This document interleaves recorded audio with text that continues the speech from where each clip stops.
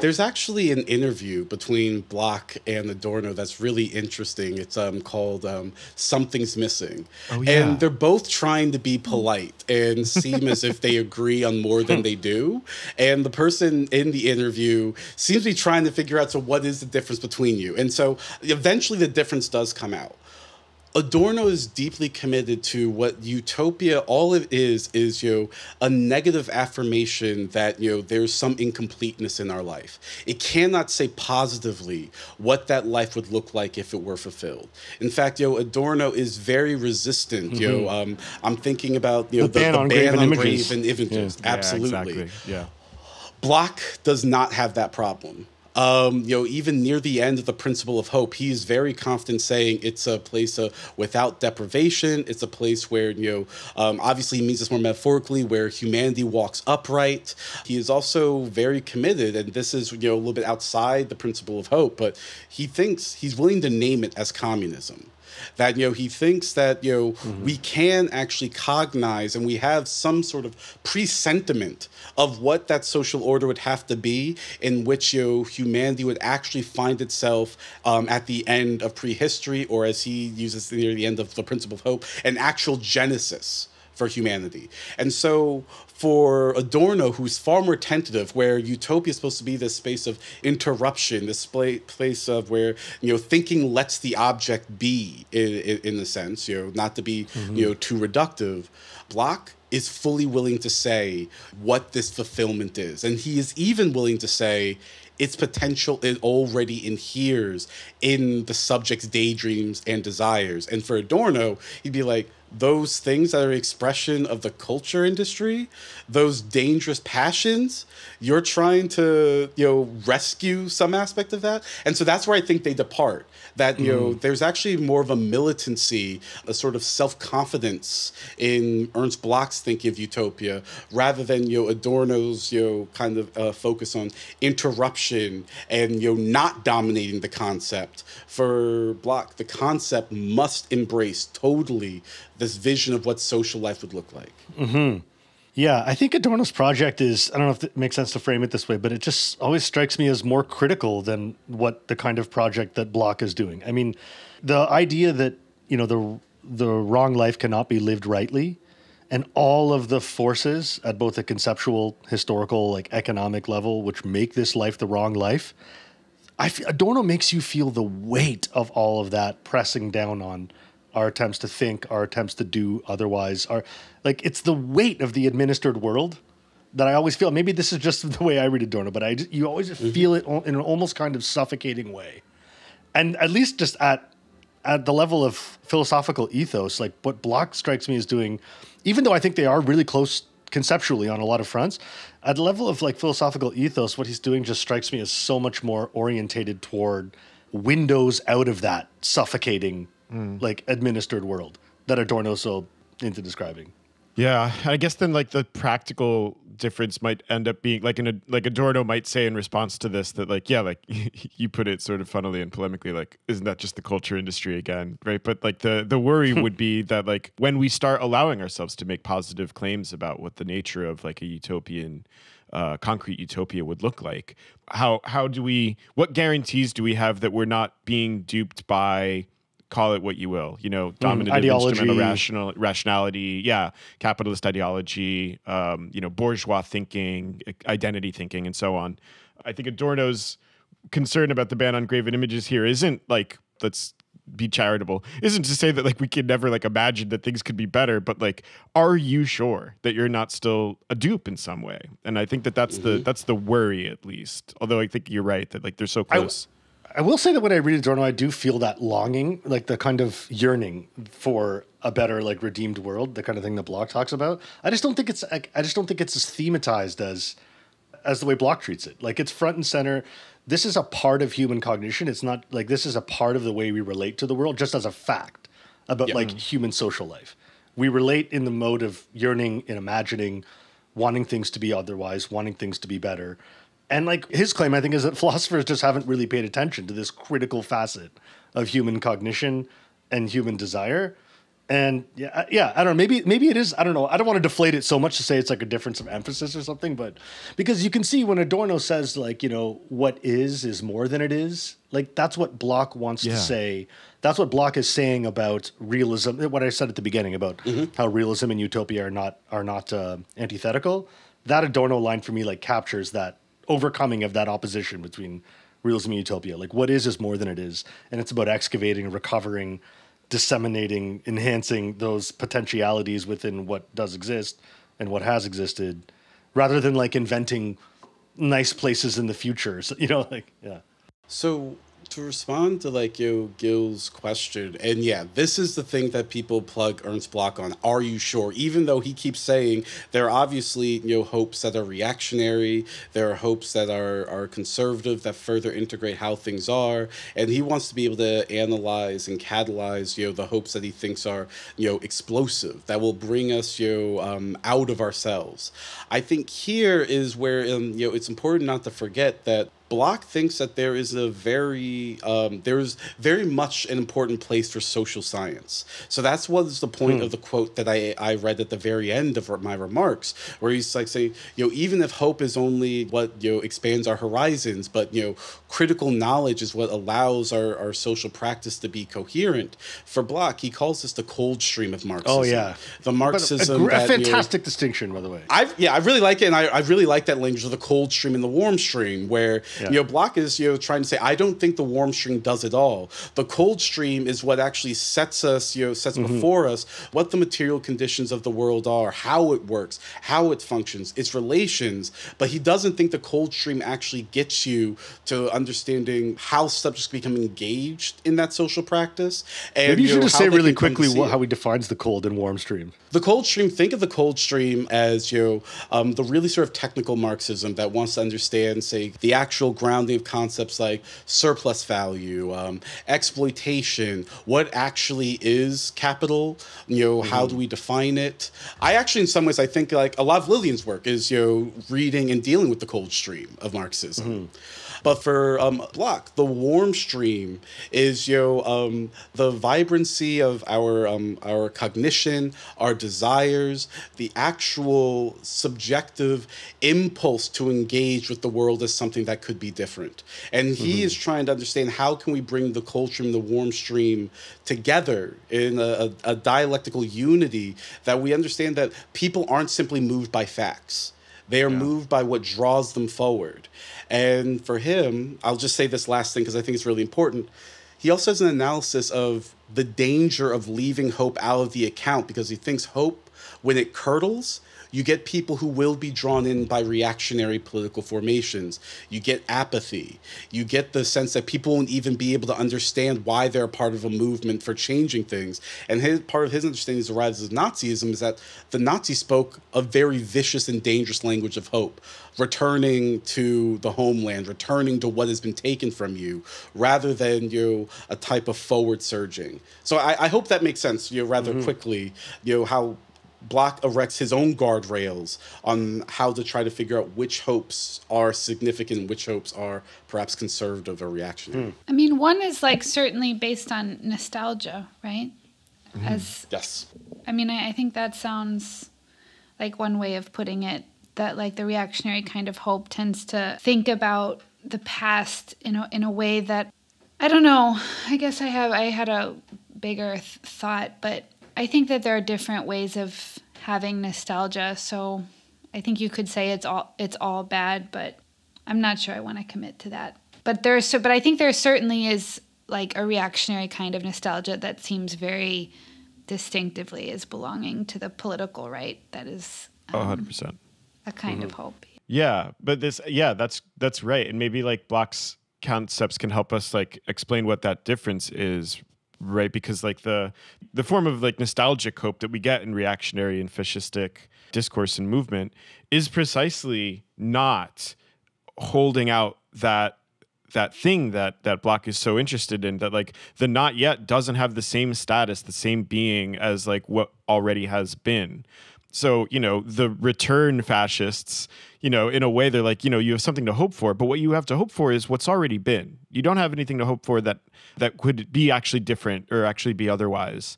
So, like, they're only retrospective, even in their, like, they seem like they're futurely oriented, but they can't be. They're just not interested in making realized, the tendencies that have come before us, but which like haven't been actualized yet. Like, you said walking on 2 feet for the first time in history would be pretty cool, but that's not what the fascists ever promise. They promise you that you'll be able to beat other people like dogs. And we've seen enough of that. We got a long past to that already, I would think. And also, to respond to the nostalgia question, so this is why, again, to make the case for why I wanted to read Gadamer and Bloch together, an interesting point of conversion is, it's not that Bloch thinks history is bad, or else why does he keep talking about, like, Joachim of Fiore and, going back to Marx? He even makes the claim that, people are like, Marx is the thinker of the 19th century. We're done with that. But I think Bloch does have a type of nostalgia, but he doesn't have a nostalgia for what has already occurred. He has a nostalgia for what didn't get its chance in the sun yet. Yeah. And so the hermeneutics of hope is to be a particular type of disposition that can return to our history and excavate what did not get its chance, what can inspire us, what can give us a language to describe what can carry forward, and to not simply see history as written by the powerful, the victorious, what he calls the common sense, as opposed to the bon sens, the good sense. And so my like full-throated case for this idea is, like, even how do we establish the horizons of intelligibility to be able to look at our own traditions and past and recover resources that didn't get their chance to be fully fleshed out, to give us a sense of what type of world we could build from the ruins of this world. Because it's simply not enough simply just to gesture at castles in the air. He wants to say that there is knowledge to excavate from what has gone before and to mobilize once again. I'd like to know more about, like, the controversy surrounding Ernst Bloch. So, like, I haven't really thought about it very deeply, but when you're saying that people dunk on him, like, I recognize that as a pattern without having pursued an answer to, like, why. And I think that, like, in a way, this is, like, very amenable to my way of thinking about things. Like, I like thinking about path dependency is, like, something that he talks about a lot, trying to think about the not yet. And it's a kind of, like, mode of, like, imminent critique that feels like that. It just doesn't feel like somebody I want to dunk on. It feels normal. So I'd like to know more why, like, what is everybody's problem with this? Because I feel like that would help me just situate what the beef about Utopia is in general. Do you know what I mean? Like, and also, like, kind of what motivates Will, your project. I do know that there's all these discussions about Utopia in which people are really hostile to it or think it's childish. But, like, the way in which I think about that tends to be more just explicitly along the lines of, like, the Communist Manifesto. Like, and I just read that and I'm like, yep, there are different kinds of socialisms, and some are not, are utopian in a way that makes political, like, actual social transformation very difficult. And I take that to be, like, Marx and Engels' corrective. Like, that's the corrective of the Marxist tradition. So, like, what goes on in the late 20th century where all the philosophers started just making Utopia a baddie? I'm sorry if that's too basic of a question, but no, not at all. I'm genuinely that's a good historical curious. question. Yeah, I have two answers what I think went on. One, I'm going to go with, I think, why liberals or people who are liberally inclined dunk on Bloch. I think he was really tarred by his association with East Germany and the eventual revelations of Stalin. It's so insane. No, I really think it's that. Like, no, I think it's true, but that's just And I think and on the more sort of Adornian critical theory side, and obviously I want to be gentler with that side, but I think part of the problem is Bloch actually linked up with actual political institutions to try to do this. He did not feel like he needed to kind of conserve his innocence. He did not think he needed to try to conserve his intellectual dependence and use theory to eventually make the way for a type of undistorted social practice. He actually risked himself, and he paid the price. He did. He eventually found out, he bet wrong, in some of his writings while he was in East Germany, and he had to leave. But I think, on the more Adornian critical theory side, he was too activist. He was too sure that this movement was underway. The response I have to that is, I don't read Bloch as absolutely sure that communism will come about. He says things in what you read where he's like no, there's always the possibility of disappointment. None of this is a guarantee, or else why would we have hope? We would just have wouldn't confidence. be hope. Yeah, there'd be no contingent part of it. You wouldn't have hope. But those are my two responses to your historical question. I think, one, he was tarred by actually being closely associated with communism, and two, he really did try to participate in this sort of active production of a new social way of thinking that even sort of left critical theorists were like, why didn't you see that it wasn't going to work out? Dude, this is so crazy. I feel like the more I think about this, the more insane the Frankfurt School gets. Like this situation where like you have the people living in like the Soviet bloc, like obviously, they're like the kind of anti-communism of it all. And then you kind of find philosophical justifications for that. And then like on the other side, the anti-positivist stuff where like likewise, like some of those guys were really a part of like projects to like, and we're really optimistic about the capacity, like we talked about before, like the capacity of human reason to make things better, and like, so I'm just seeing like in two different poles, like you have in the West this kind of like argument against positivism and like this favoring of this negative mode of critique. And then if Bloch is a representative of like people trying to work with and against the kind of the structure of the Eastern Bloc, then like what is the Frankfurt School doing? Like I just what like why did it become like the one true apostle? And I'm not saying this to be like polemical. No, actually, like I know that I have like a soft spot for like I grant it, like I do have more of like the cold stream in me, but like I also just don't get what happened there. Like why did they like inherit this tradition, and then like the more creative side to things, or like the hopeful, I don't know. Do you guys understand my question? Like how did this happen? Yeah. I feel like maybe part of the answer lies in, and not just with the Frankfurt School, but with Utopia falling out of favor in like late 20th century, is that there is a humanism that Bloch is like unapologetically advancing. Yeah, he is. And, there's no way and around I think that, there's no way, and like that humanism very much fell out of fashion in many circles, right? Frankfurt School, like post-structuralists, like Althusserian structuralist Marxists, like that. And I think that Utopia gets inherently connected. It gets inherently connected to that humanism. But I just want to say, Bloch is not like a naive humanist. Like he gives a pretty good, in that conclusion, I'm not generally like, reflexively sympathetic toward like humanist Marxism. We know. But he I remember Owen being like, being human doesn't get you shit in this world. It doesn't get you anything. Yeah, it doesn't get That's his point.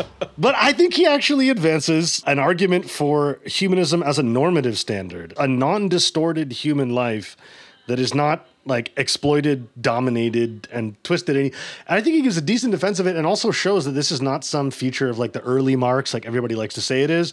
He finds in Capital Volume 3 and all throughout Capital, like places where that are actually, I found pretty damn convincing of like why it is that what the kind of concrete materialist humanism he takes himself to be developing is actually very well grounded in Marxian political economy, not just in the like early, like young Marx.